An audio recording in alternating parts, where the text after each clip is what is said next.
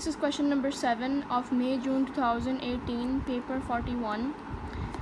The diagram shows a triangular block with sloping faces inclined to the horizontal at 45 degrees and 30 degrees.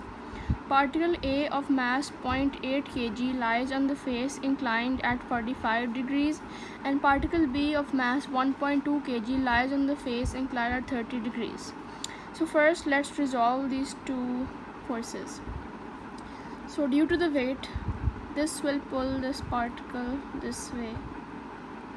This will be 45 degrees and this will be 8 cos 45 and this will be 8 sin 45.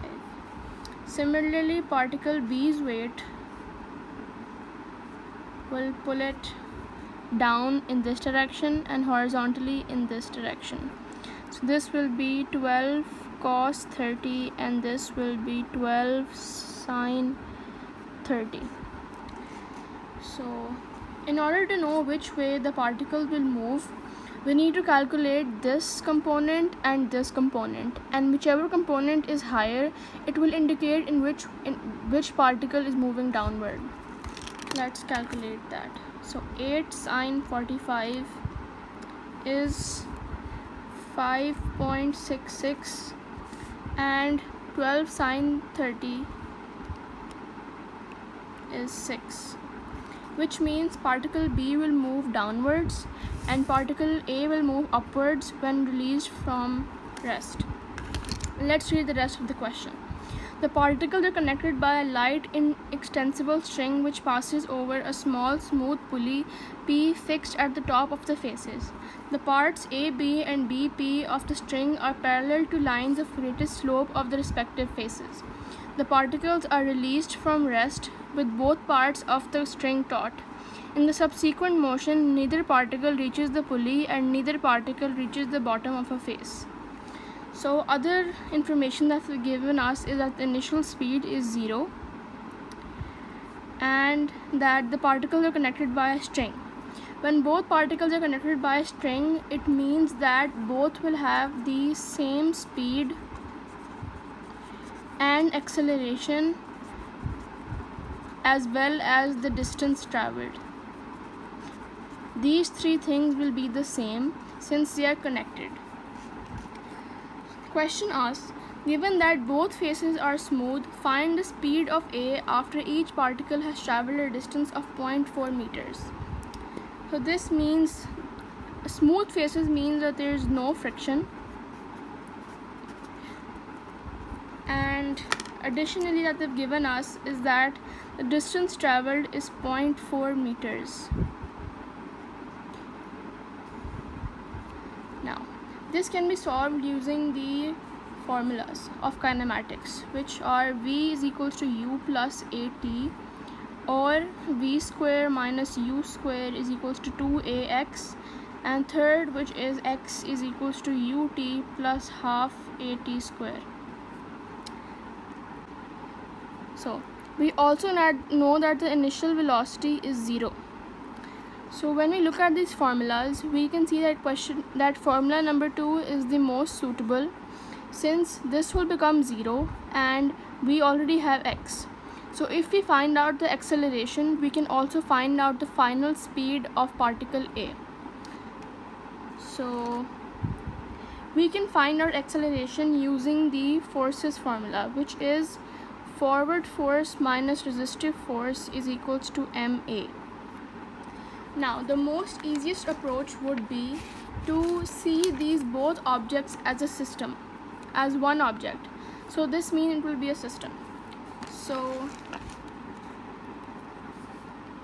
this will become, so the forward forces will be those forces that is pulling B downwards, and the resistive forces will be those forces which are pulling it backwards.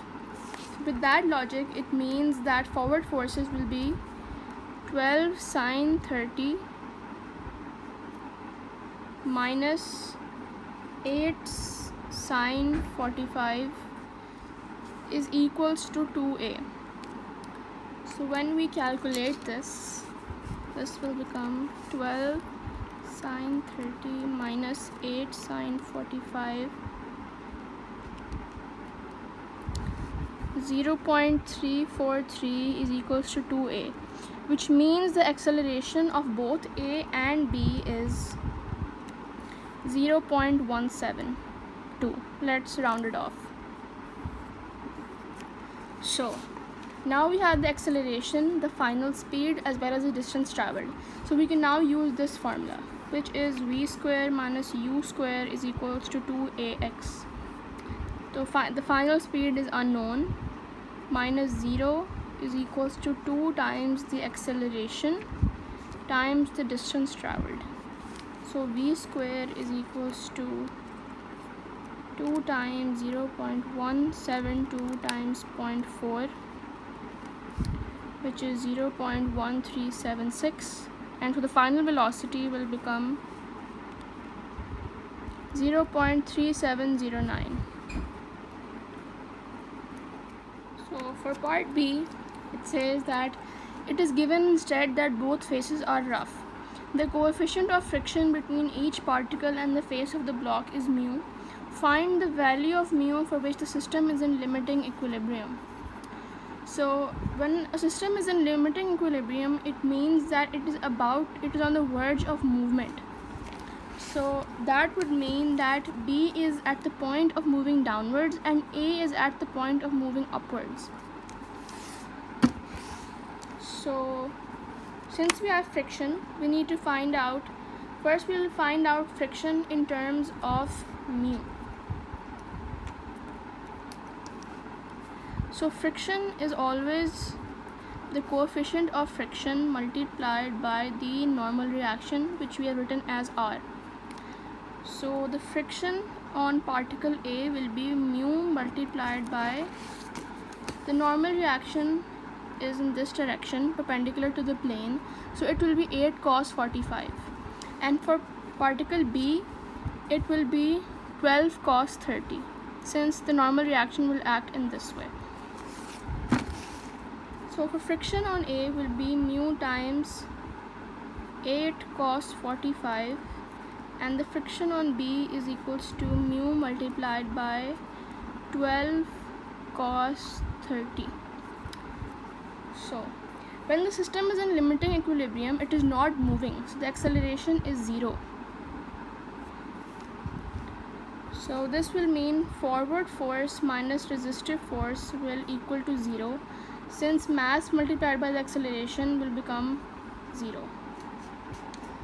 So when we look at the system, meaning we're looking both particles A and B as one object, the forward force will be the forces that are moving it downward. So as in the previous part, it will be 12 sine 30 minus 8 sine 45. Now since they both faces are rough, means that there is friction. So in order for B to move downwards, it will need to overcome the friction on both particles A and B. So the resistive forces will also include friction on A and friction on B. This will equal to 0. So first let's calculate this. This is 12 sine 30 minus 8 sine 45, which is 0.343. So if we take this to the other side, is equals to friction on A plus friction on B.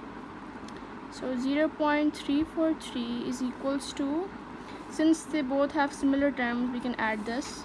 This will be 8 cos 45 plus 12 cos 30. This is 16.049 mu.